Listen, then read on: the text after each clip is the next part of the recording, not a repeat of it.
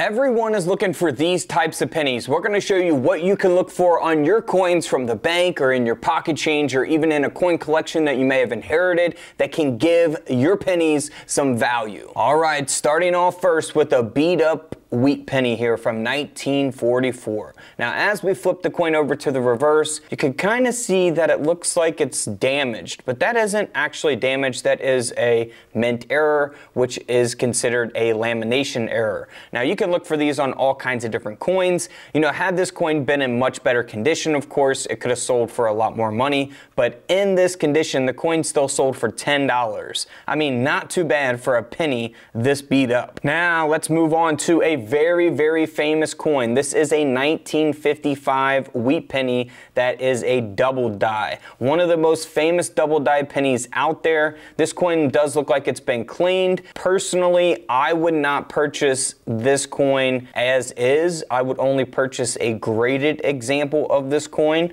because there are a lot of fakes of the 1955 double die out there. But in this case, this penny did sell on eBay as is for over $3,000. I mean, that is just insane, to be honest. That's insane. So this coin can sell for tens of thousands of dollars in certain conditions. It just really depends on the grade, of course. Now, here is a 1956 penny. Again, this is probably what a lot of our wheat pennies look like. They're brown. They're not in very good condition. You know, it's not all worn down or anything, but it's a 1956 penny. Common to have it in this condition. Now, what you want to look for is on the mint mark by the date. Right underneath the date, 1956, that D mint mark there, you can see that it has been repunched. So what that is called is an RPM, which stands for repunched mint mark. Now, you can look for this on numerous different coins, not just pennies, and all kinds of different dated coins as well. This coin did sell for around $20 as is on eBay. Now, this next coin, I actually get a lot of questions about people finding these. You can see that the date is filled there with the little piece of metal. That is what is known as a die chip. Honestly, these are very common, so, you know, should you save these or keep these, it's really up to you. Some people do buy them, but not for very much money. Again, this penny is not in very good condition, but the coin still sold for $3 on eBay. So not too bad for, you know, a beat up wheat penny with just a little die chip there. Now, here is a coin that you definitely want to look out for. This is the 1971 penny. Now, this has a doubled die obverse. So there's doubling taking place on the front of the coin, the obverse of the coin, and you want to look for that on the lettering, most noticeably there. You can really see it there on Liberty. So that is something you want to look for on your pennies. You know, there's all kinds of different double dies that take place on different dated pennies and different dimes, nickels, quarters, half dollars, and so on. And that's what we have here on the channel. You guys can look back at all those videos that we've done on, you know, the 2001 penny or the 2023 penny or the 2009 penny. We have all those videos available for you guys absolutely free here on the channel, so feel free to check those out. This coin ended up selling for $50 as is, ungraded. Not too bad for a 1971 penny. Now, here's a 1974 penny. This is something you always want to look for as well. We will look at a couple different examples of these, I believe. This is a die break, which also is referred to as a cud. You can look for these on all kinds of different coins, not just pennies. You'll see that extra metal there on the rim of the coin. It is pretty blurry there, but that's what you want to look for. Now, some of these can be much larger, much smaller. This one, it's a decent size. It's going over the word trust. The penny sold for $21 at auction. You know, if this was a very large die break or cud where it's taken up, you know, a quarter of the coin or half of the coin, then you're talking a lot more money. Those start selling for, you know, hundreds of dollars or even thousands of dollars in some cases. Now, this next penny is graded and authenticated by PCGS. The coin sold for over $500 at auction, and it is the 1983 penny. So what would make a 1983 penny sell for over $500? Well, if you flip the coin over to the reverse, we zoom in down there most noticeably on 1 cent, you want to look for doubling. So on every 1983 penny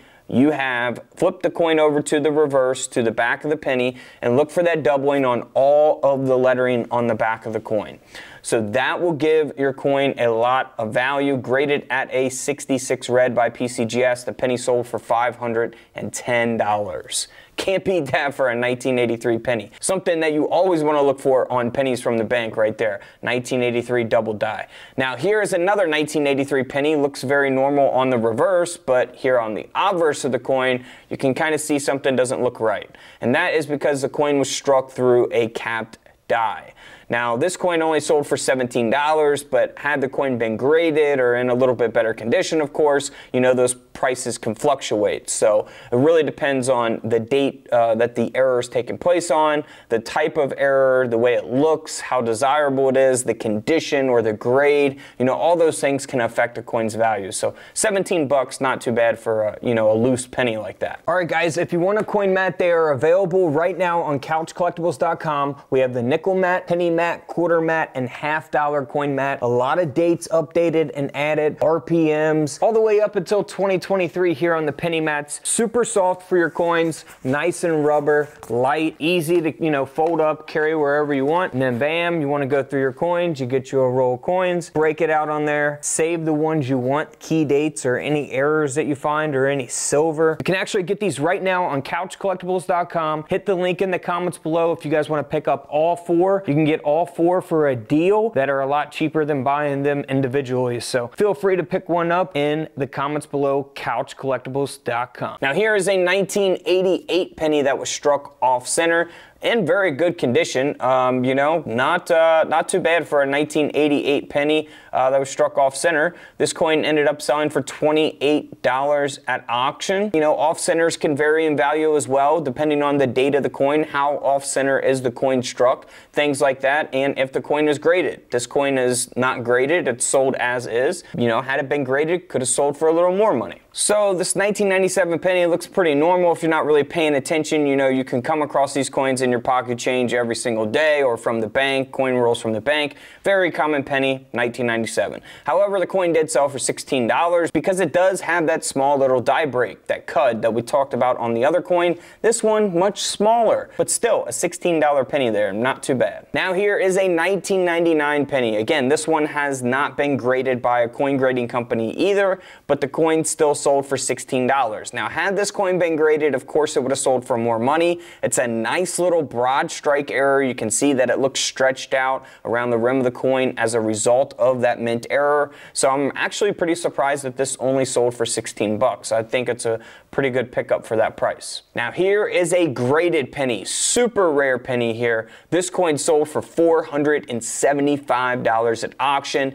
The penny is from 1999. Now, we're really getting into an awesome error, one of my favorite types of mint errors that, you know, you could look for that is very obvious and, you know, very noticeable to the naked eye. You really wouldn't need a coin microscope to see something like this. You'll see that the coin has been double struck and flipped over. So you'll see that reverse design here with the obverse design of Lincoln there, and then the Lincoln cent obverse design with the reverse design with the memorial building there. So really cool mint error, graded by PCGS, $475 coin there. Moving on to another broad strike, this time taking place on a Lincoln penny from the year 2000. This coin ended up selling for $14 at auction. So again, always something to look for. Now here is that double strike, very, very similar double strike that is flipped over, and the difference here between this one and that last double strike that we looked at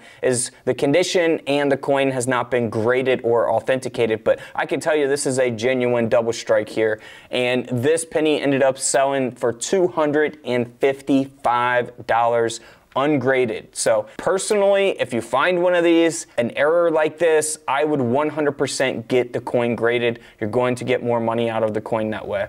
So definitely do not pass up something like that. Here's a 2019 Lincoln penny, of course, with the shield cent reverse. This coin was struck a little off center there, something you can look for on modern coins as well. This penny sold for $10 at auction. Not too bad. Now, we've done a whole video on the 2023 penny. There's a lot of things to look for, like the extra V and things like that. If you're not familiar with what I'm talking about, feel free to go back and watch my 2023 penny videos, because there are some things that can make those pennies sell for hundreds and hundreds of dollars. Now, this case, this penny sold for 10 bucks. bucks because it has a die clash. So you'll see the shield cent reverse here. You'll see the lines vertically going up and down on the shield.